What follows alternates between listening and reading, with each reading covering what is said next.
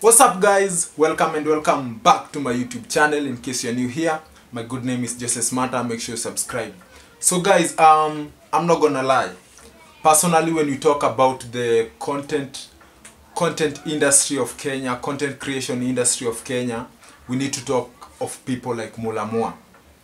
Mulamwah started back in before COVID came. Like his breakthrough came your period of COVID because people had enough time to create content. Mulamwah used to create content and do comedies huko Kenya National Theatre. Okay? So when you talk about content creators, Mulamwah lazima akue mentioned as one of the best creators in Kenya right now. So guys, he's rich, akona pesa, and the good thing with Mulamwah, he's one person mwenye I believe anajua kuinvest. With the little amount of money alipata kwa creation, aliinvest nayo. So guys, I want us to react to this video. Nimeona kikula githeri, then kuna pesa hapo hivyo. Let's react to this video fam.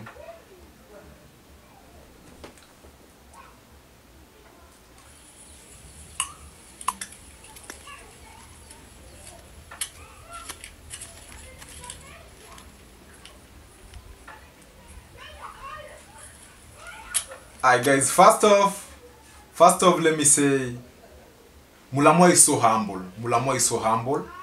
Hadi nikiangalia hii video, there's something that is coming to my mind, like unakula githeri and you have all this money. Like bro, some people will choose to go for KFC, watu wange choose kwenda hoteli kubwa kubwa wakule, but he's choosing to have this money with him. Alafu akule githeri hata ijakarangwa, nyanya mbichi, kitunguu mbichi, with all that money hapo chini.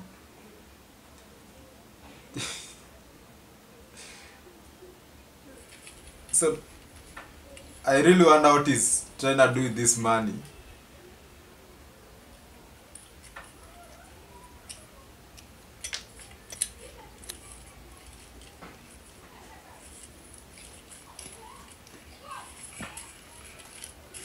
Alright guys, I'm seeing this video and I'm just remembering that Mulamwah was staying in Kariobangi. Amehama tu juzi from Kariobangi. Alikuwa anaishi Kariobangi in a bed sitter yenye alikuwa analipa 7,500 ama 7,000.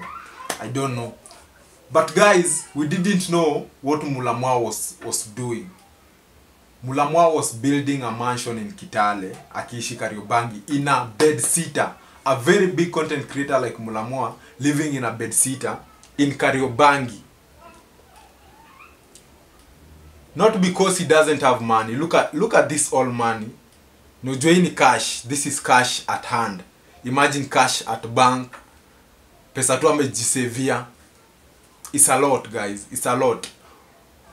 And him deciding to live this simple life, like this simple lifestyle, I think it's beneficial because I believe he's trying to invest, and I invest in different places. Especially I know he's investing in real estates. That's what I'm guessing, and I believe so. He's investing in real estates and businesses. Hiyo ndio kitu I think, and he's trying to get a good life for his generation to come.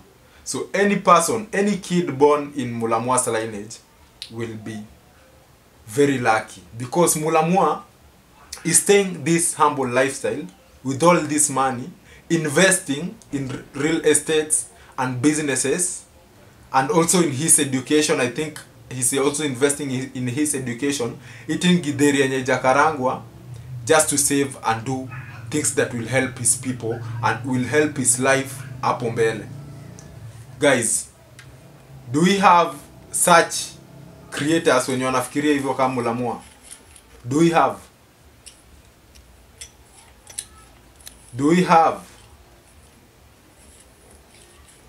Some people will think that Mulamwah is stupid ama hajipendi ama he's too selfish with his money. But personally I feel like investing in things like real estates, investing in mansions, investing in businesses, like that's a good thing. Like just live a simple lifestyle and invest. This video itself is speaking. Hii video ina speak, like he's counting his net worth while living a very humble lifestyle. Just imagine in like 5 years or 10 years to come, how much money Mulamwah will have made. Just imagine atakuwa amemake pesa ngapi. He's investing, making future for his kids and his family, doing businesses outside here, not flossing his money. Like, bro is just smart with money. He's so smart with money. Like, this video really caught my attention and I decided to talk about it. This is a lot of money. I think it's niko sure imefika around 500 G's, 500k huko. But he's deciding to kula githeri, and I decide kukula githeri mbichi na githeri jakarango na nyanya mbichi, just to do something with this money. Guys, we should learn to invest. We should learn to keep money where that money will grow. That's basically what I'm learning from Mulamwah. Mulamwah stayed in Kariobangi for over 6 years in a bedsitter, just to surprise us with a mansion yenye unawezeka mall ndani, unawezeka supermarket ka 4 ndani, in Kitale. Like, bro, investing in buildings, houses, real estates is the best thing. So let me talk to myself and also advise people, young people outside there. Don't take this moment so precious than some other time that is coming. Take this moment so light. Be humble. If you're getting your 30,000 Kenyan shillings per month, invest. Start your own businesses. Okay?